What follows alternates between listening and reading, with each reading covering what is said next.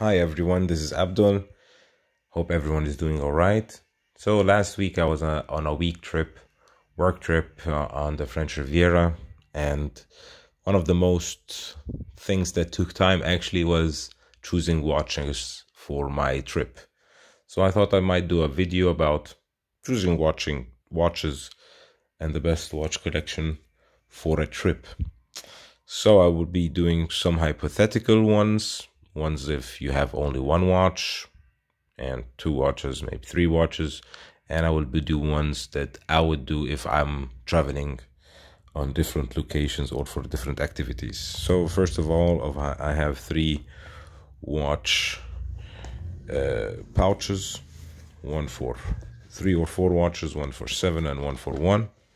So let's start by the simplest one, just one weekend work trip. So one weekend work trip, most probably I will be wearing one watch and taking one watch with me. So this is the watch pouch I have, and if I'm going to a work, I'll be taking a diver with me and most probably a dress watch. So either this one as a dress watch, or actually the Zin one I wear sometimes as a dress watch, or that one, or if it's really workshop or something that I need to dress up for, I could wear my Rolex as well. So after that, if I'm going on a 3-day but traveling normally, I would be taking maybe on vacation, so I'll be going with a larger pack. This one, I'll be taking this one, traveling with this one, and I'll be taking the Zin as a chronograph with me. So I have a diver, I have my sports watch, and most probably I will be taking either the Nomos or the Rolex with me, depending on the location and if I need to dress up or not.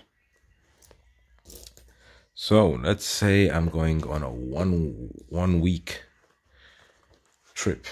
I'll be taking a bigger pouch, so 7 days, 7 watches. So Fortis is one of the watches I almost take everywhere. By the way, I'm wearing my G-Shock at home. I'll be taking the Rolex, so need to dress up or something. I'll take the Nomos, the Zin, and I usually take either my bronze or the Blumos. So that was actually what I was traveling with, plus the Alpina watch, currently the watchmaker. So let's say other hypothetical ones. Let's say I'm traveling on a 3-day action-filled adventure. So I need an adventure watch. So some kind of sturdy watch, maybe the Seiko Alpinist. I'll take also the bronze with me, so a diver, and I'll take a vintage dress watch, most probably something on a Perlon. So if I need to dress up at night, something like that, and that's something sturdy, something to swim with, and something to hike with. So let's say you have only one watch. So let's start by having only one watch. What could you do to improve your 3-day trip experience? Let's say you have a diver. So you have your diver, you take your diver with you. You buy yourself a Bergon tool to change the straps, and then you buy yourself a nice strap. So you have the metal, you have the strap. You can buy yourself a NATO, I have one as well. So you could even have a canvas like this one, a NATO like that one, and a leather like this one, and be able to wear it for a week. Change if you'd like something to dress it up, if you'd like to go to the beach and not scratch your metal bracelet, which I totally recommend. And if you want something casual, so canvas, waterproof. Let's say you have still one watch, so something like the Seiko Alpinist, not a diver, but a good water resistant 200 bar, 20 meters, 200 meters, sorry, 20 bars, screw down crown. So what could you else do? So you can do maybe a purlin strap. Of course, you need your tool. Maybe some kind of crocodile leather to dress it up.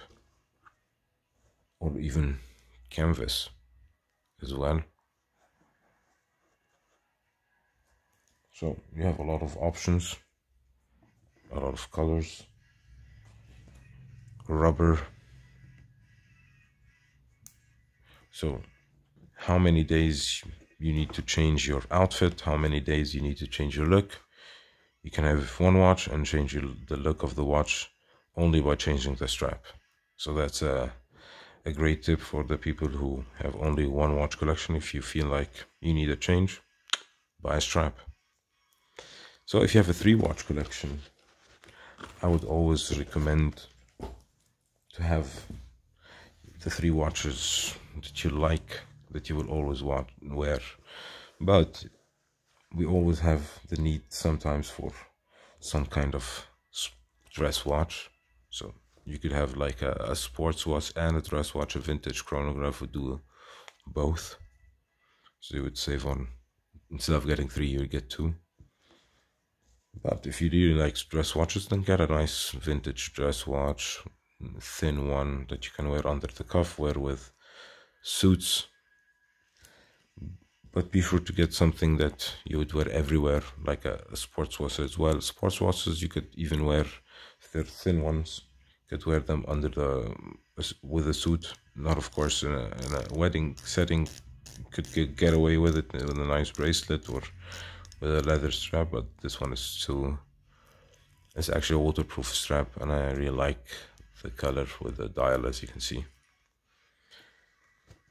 Or get yourself a Rolex Datejust. Just works in every situation. If you have the Jubilee bracelet or I love the Jubilee bracelet, so I always say get the Jubilee if you can. You can wear it with a short, you can wear it with a suit, you can wear it with your swimsuit. It does everything. The Tudor is not bad itself as well. I think my favorite watch that I could wear anywhere is this Fortis, to be honest. I travel with it a lot because of the bezel. I really love it. It has the day and the date. Totally legible in any condition. So when you light it up, you can see that the whole dial lights up, as you can see. So you could get something like this and put on it several. You have a leather strap on it, nice python leather strap. Go any situation. Put a canvas strap on it for the shorts and maybe going out, and then you have the NATO for swimming. So even if you have one watch, you could supplement your watch with straps, and of course the right tools. Don't cheap out on tools if you have a nice watch. That's my recommendation as well. So if you have any question, any comment, please do leave below. Have a great day and see you again next time. Like, subscribe.